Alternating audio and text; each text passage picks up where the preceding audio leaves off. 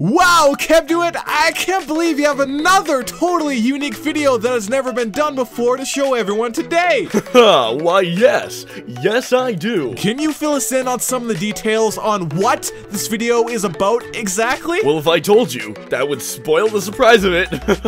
Right you are. And it's not like it's another video about leveling up or making money. Right? But everybody wants to level up. Kevduit, you need to stop. And everybody likes to make gold. Kevduit, I think we're done here. No. Only done with you. No one must know the truth. Welcome everybody to yet another video to help you all achieve an amazing amount of experience as well as making you a ton of gold in the process. Now a lot of people either just focus on one thing at a time, either grinding or getting goods and golds, and you know what I say? Nay, I say, I want everything at once because I am one greedy slob. Here today we will travel long and far to the land of the city of the Imperial City, which will be home in the future to the greatest warrior of all time. Yes! Oh, great and mighty Grand Champion! The Imperial City offers the greatest variety of weapons and armor, whether that be from enemy drops, Telvar merchants, or key fragment chests. You murdered so many of my friends, you beast! I will claim the legendary gear that you drop to reimburse myself! Oh, this is just a bunch of garbage. Oh well, it'll remind me of my friends' playing skills. First off, we're gonna cover the level grinding part of this. Now before you decide to either go to the surface or to the natural habitat of the Dominion, the sewers, you need to ask yourself the question, what is more important, gaining levels or Telvar stones? Grinding in the sewers gives you about 200 to 300 CXP more per kill, but the enemies give you less Telvar stones. Well, let me show you this handy dandy murder chart I wrote up. It's science time, kids! As you can see, for killing an enemy on the surface, whether that be an enemy with 100,000 health points or only around 30,000 health points, the XP gain is roughly 200 XP difference. But above the surface, you'll be gaining 2 times as many Telvars right off the bat. Instead of getting 4, then 8, then 12 per enemy, you're starting off with 8, then 13 to 16, then 20 to 24. Same goes for the larger enemies. Instead of getting around 12, 24, and 36, you'll be getting around 24, 48, and then 72. Now the difference is also the enemy amount. The sewers clearly have more enemies, and with a partner you can easily round them up and slaughter them like a wild herd of Ebonheart packed, brainless and unskilled fighters. The XP gain will be much greater below the surface, but the Telvar stones will rain down more heavily above. Your choice, nerd. But remember, there is only one right answer. As you make your rounds across the districts, I highly recommend that you bring one partner along with you to give you the XP bonus. Any more than one person? Well, nobody likes a third wheel. Hardy har har. I'm sure glad that you guys invited me to grind today. Like, totes, lol. I always knew I was a fun guy, and now I'm finally being recognized for it. I just wanted to say that I play this game, so I only use Killer's Blade and my team sucks, and I can't kill him.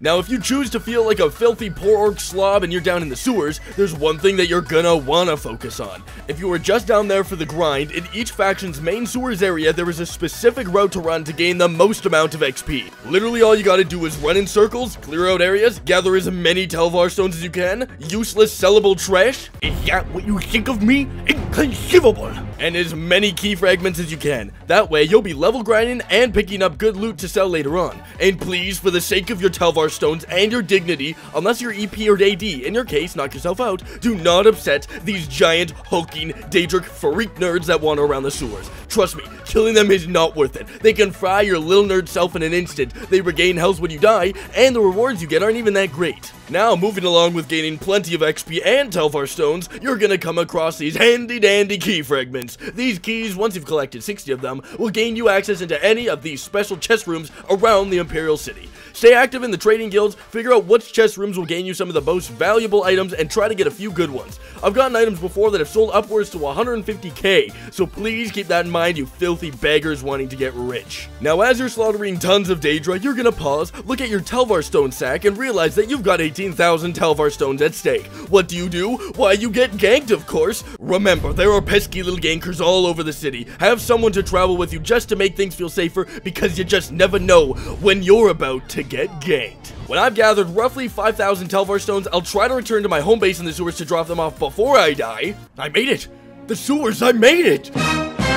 That way, you're not risking a ton of Telvar stones. And remember, each district has a sewer system that is closest to your main base. For DC, it's the Elven Gardens, for EP, it's the Arena District, and for AD, it is the Temple District. Now that you've made it back without dying, you can drop off your Telvar stones, sell the loot that you don't care about, and return to the surface, or the sewers, whichever place defines you most. Now for those of you wanting to make money using your Telvar stones, that is, if you're not wanting any armor or junk stuff like that, maybe I do just sell junk. There are a couple items in the Telvar Merchant Center that are quite valuable on the market. One of the items that is particularly wanted and paid heavily for is Hakaijo. Bless you. Shut up, Robert. Now, Hakaijo can almost guarantee you an easy 9 to 15,000 gold, but if you notice that there are specific Telvar Merchant item sets wanted on the market, it might almost be worth it to spend your Telvars on the Greater Lockbox Merchant, who can provide you with extremely expensive set pieces depending on your luck. Hey guys, Kevduit here with a special unboxing video. Today with a video of an unboxing.